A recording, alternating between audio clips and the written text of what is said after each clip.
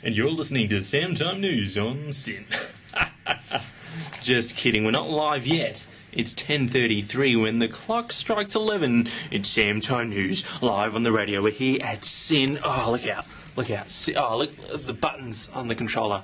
We're here at SYN FM, SYN Radio. Can't be too loud because the people in the live studio are actually broadcasting live to air.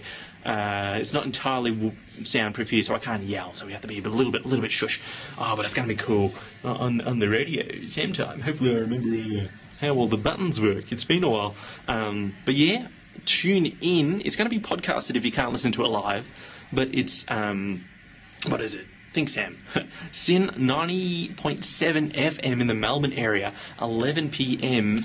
Australian Eastern Daylight Savings Time, and you can just Google that into. I'll put a link for international times for that, and or stream live if you're international on syn.org.au, and you can also communicate to the show with on the SYN website. There's a little box to communicate with the show. Oh, too cool!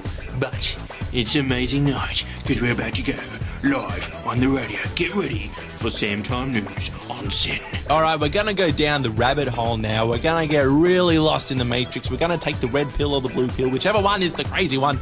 Because we're gonna, yes, we talk about the latest in gaming and technology news. Well, the latest, we're gonna use that as a loose term because we got the latest from ancient Greece. We got like news that's over 1,000 years old, but I tell ya, it's mind-blowing. Check it out. We're gonna talk about something called the Antikythera machine.